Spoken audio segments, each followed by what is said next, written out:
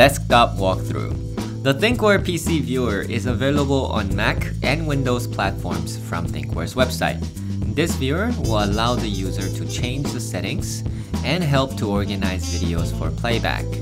To use the viewer, insert the memory card from the dashcam into your computer's card reader and start up the program.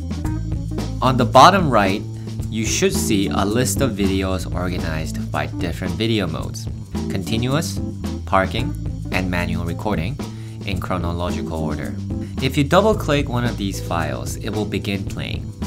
During playback, you can see the G-sensor data and speed data on the bottom.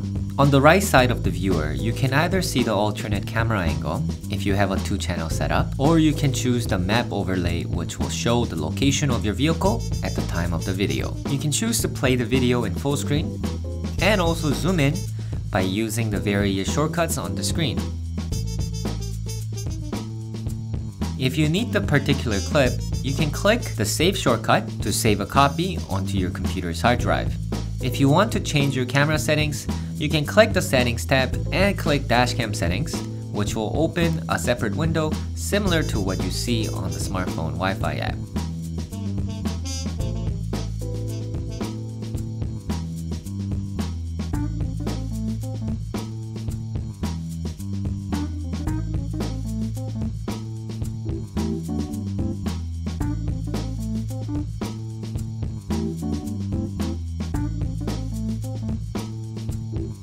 If you do change any settings, make sure to hit the Save button so that they will be applied when you insert the card back into the camera.